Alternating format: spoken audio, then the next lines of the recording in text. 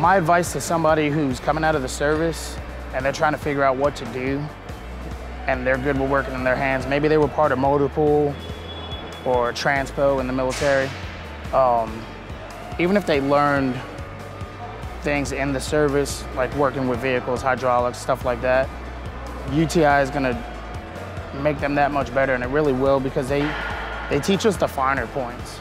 Anybody can grab a wrench and change brakes. I can go on YouTube and learn how to work on most cars, but it's the finer, more minute things that most people don't think about, you know, torque specs or thread counts. You know, there's just little things that can hang you up in the field that UTI and the instructors that we have there, how much knowledge they have, they give us the tips and tricks, so we're still ahead of the power curve by a good amount.